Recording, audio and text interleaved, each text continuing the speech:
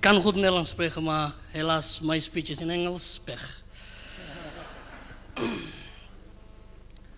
I want to take this opportunity to thank the organizers for inviting me on this event and everybody who is here today, so that we can speak on this important subject, that is Samen leven. What is Samen leven?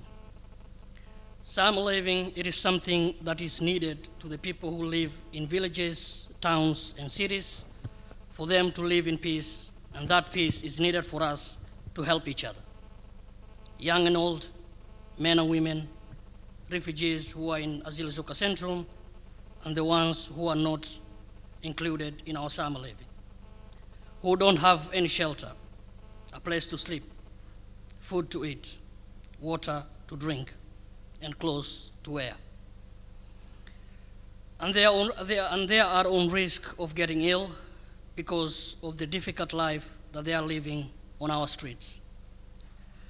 They can't stay in Netherlands, they can't go back to their country of origin, and they are not allowed to go to other European countries. It is the responsibility of the local government and the national government to find a solution, so that we can find full Samen leven in Ede and the country at large. I am part of our Samen leven, and I would like you to visit your neighbors in Asielzoeker Centrum Wageningen, to make friendship with them and to welcome them in our society, because they are part of our society. And it is our responsibility to teach them the system, the language, and the culture, so that they cannot feel out of our society.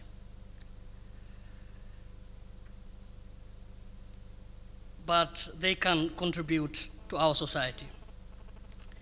And that is the nature of our Samen leven.